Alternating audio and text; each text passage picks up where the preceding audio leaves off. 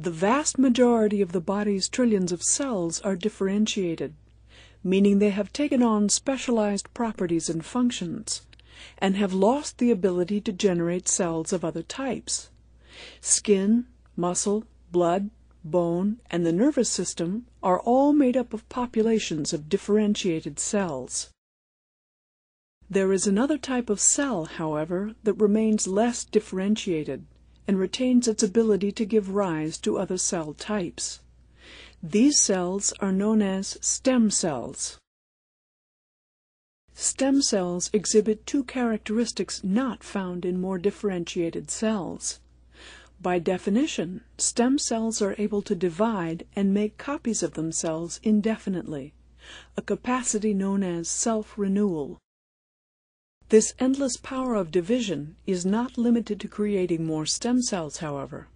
They can also give rise to a wide range of mature cell types.